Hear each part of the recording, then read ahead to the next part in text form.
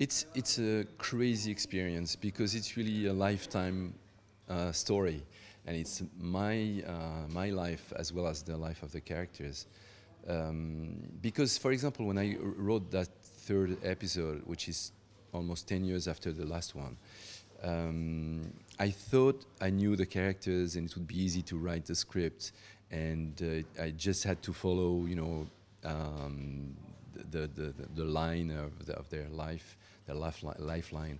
But it was a lot more complex than the two first movies because they're not young anymore. So I had to really deal about what's different about not being a student, not being free like someone who doesn't have children, not being spontaneous like what you are when you're 25 years old. So when you're 40, you have to face that you have more responsibility about many things, your job, your lover, your children if you have children. And so it was really complicated to build something with something I knew and something I had to make evolve or make change. And it was the same difficulty for the actors. So it was really interesting to go through that process for me with the writing and for the actors, because I remember the first day Romain was really lost in his character because he had like habits with Xavier, and it wasn't the same Xavier, so he didn't know how to deal with that. So it took like a few days to adjust to the new character. So it was really interesting to go through that thing. So it really is an organic process for you and the cast. Yes. And you're also dealing, I guess, from listening to you talking at the moment, about changing the energies of these characters, their energy changes. Yes, yes, because also I have to deal with who they are as human beings, because when you work with an actor and he's 25, for example, Audrey Tautou wasn't well known at the very beginning. Amélie Poulain came out after that, and then she became worldwide star and very well known. So it's different to work with her today because I have to take that in account. So same thing with Romain Duris, same thing with Reilly.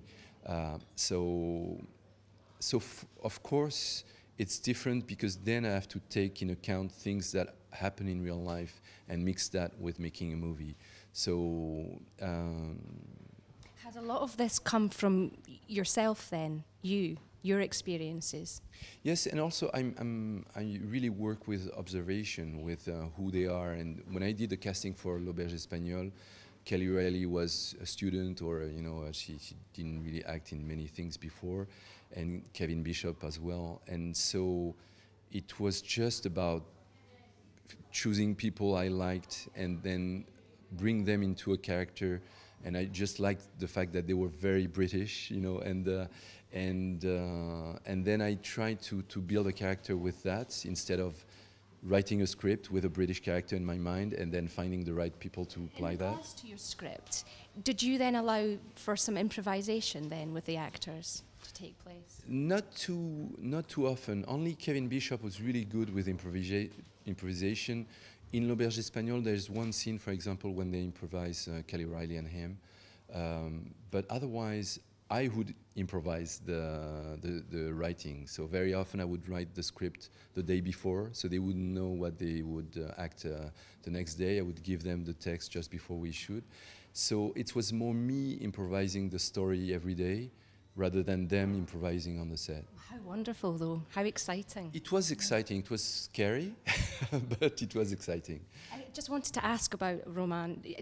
Is it true that you discovered him and also wrote the part of Xavier for him? Yes.